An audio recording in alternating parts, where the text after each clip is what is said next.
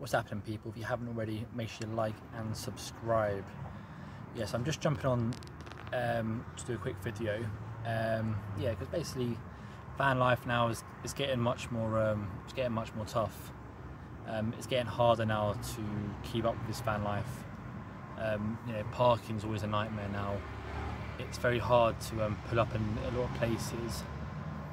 It's like, for example, the other day I used a random sports centre, and they basically told me off because I stayed the night.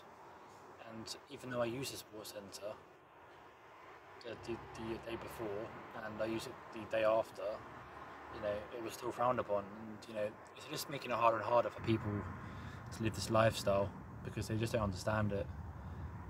You know, and no one has any sympathy anymore for van lifers. Nobody asked the questions. I was like, you know, how did you get into a van? You know, nobody wants to know.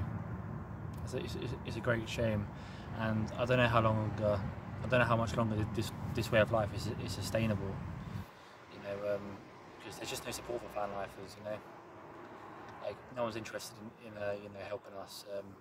Like I said, just to reiterate, you know, parking's always a nightmare. It's very hard to park anywhere now without getting anyone moaning. I mean, unless you park on someone's private driveway, that's the only thing I can think of, really. I mean, it's all well and good parking on roads and stuff, but it's just not sustainable, you know. But yeah, I've just been a bit down recently with the whole van life. You know, it's getting to me. It's just difficult. It's very difficult. It's a good way of life, don't get me wrong, when you're travelling, but you know, when you've got to work and stuff, and you've got to you know, be in one place for a long time, it's difficult.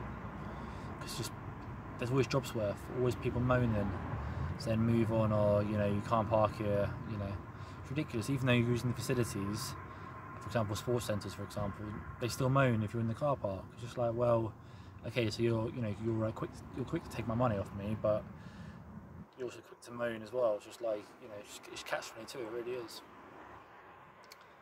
But yeah, just a few points anyway, just about how I've been feeling. But yeah, if you agree with any of the comments, please make sure you hit the subscribe button. Peace.